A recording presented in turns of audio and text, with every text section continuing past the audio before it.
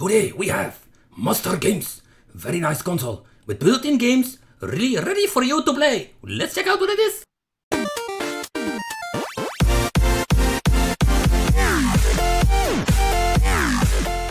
Welcome to a Wicked Gamer and Collector review. I received the console in this working good condition from my good friend Jeroen. Thank you for this, and he gave me one controller with the system. It came with an clone Super NES controller with turbo buttons. It feels really cheap. No shoulder buttons, some little bumps for extra grip. Let's take a look at the power supply. Yes, nothing special, just a universal power supply. The Master Games system. So yeah, the system is working. It has two ports at the front.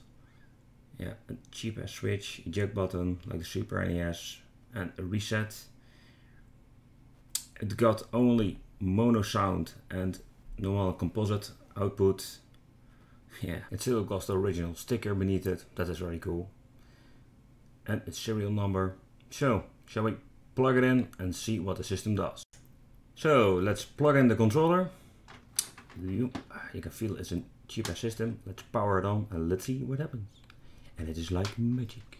Let's take a close look at the screen and I'll show you what kind of games are on the system. So, it's time for a little story about this console. In the meantime, I am going to play some games.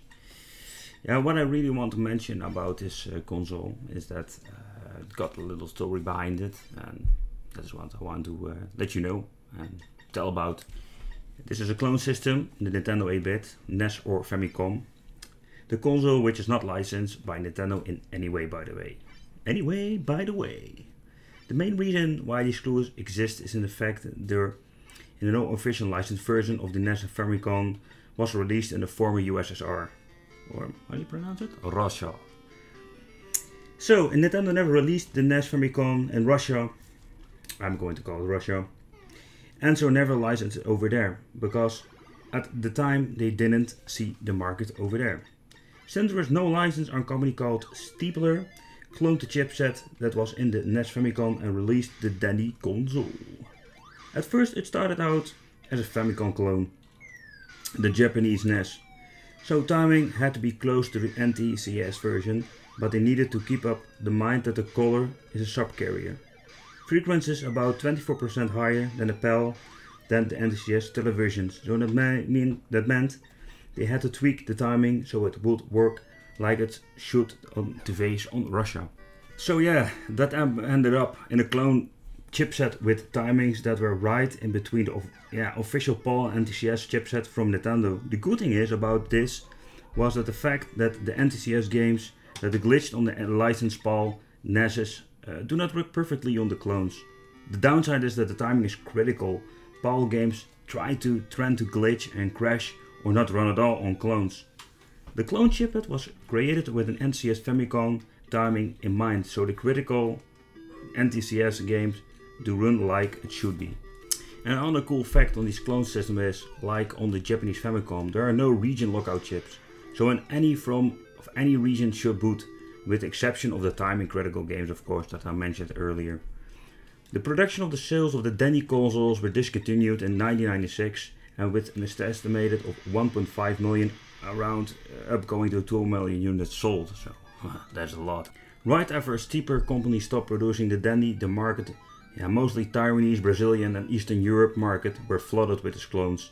Other clones chipsets started appearing, and the full NES clones were cloned on a single chip. So they called it the NOAC. NES on a chip was born. Some clones were actually pretty good and others were really rubbish. But it was a shame when my buddy Jeroen received the console before he fixed it. They used the wrong power brick, and I think normally nothing happens if you put more voltage on the system itself, but this one, maybe because it's a clone system, they totally burn out the voltage regulator and the capacitors. So my good friend Jeroen, he fixed it, he replaced them all, and as you can see, the system is running again. So after replacing the parts, he powered them on, and the console was working again. The power LED was on, you had the picture on the screen, but the thing was, it was too bright, and he looked at the video buffer, started measuring around with his oscilloscope, and that was pretty much he learned the video buffer wasn't quite 100% correct. He was still doing some math, putting some resistors in series, with also adding and duplicating capacitors to both the EV audio and the video output, so the video buffer isn't ruined when he's magical leaking or static electricity goes through each one of them. So yeah, that was the last thing he fixed, and that is the reason why this machine is working perfectly and has a really great screen. So if you were searching for this machine and it is working, like I've mentioned before, it still can have a lot of problems, because yeah, Jeroen, he fixed it all. So it's time to check what happens if we enter an original PAL game. Yep, plug it in and be gentle, because you can feel it's a really cheap ass system. Yep, power it on and let's see what happens. Yeah, Blaster Master. And as you can see, it works perfectly, like on an original Nintendo Entertainment System. How cool is this? Oh yeah.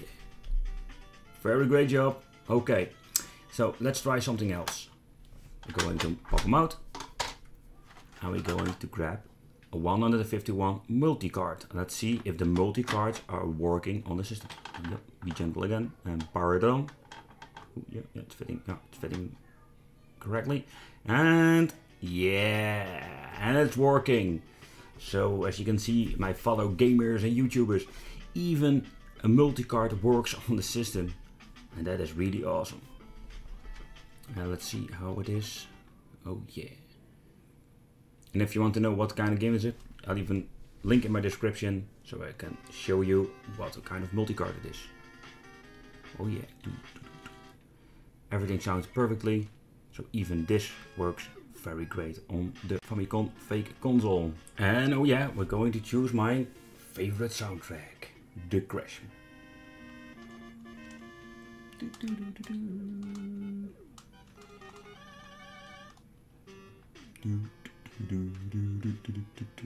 Yeah, everything works just perfect. Man, I am so satisfied with this console. It got an, yeah, what I told you before, it got a really nice screen. So overall, it's a really nice console. It was a nice project from Jeroen, and very nice of him, because I will let a little secret loose. He gave the system to me. And yes, I'm going to give it away also in my Facebook group to a fellow gamer who will enjoy it many days, many hours, and yeah, just have it in the collection. I am a Nintendo fan. I really love consoles. I really love hardware, but yeah, this system is not for me. I really love to give it away. So yeah, I hope you really enjoyed the video and the information I provided. And I want to thank you for watching. I want to thank you, Jeroen, for sending me this and give me the opportunity to make a review like this. And yeah, thank you, and I'll see you again in the next video. I want to thank you for watching. And don't forget to like and subscribe. Oh, and you can follow me on Facebook, Twitter and Instagram.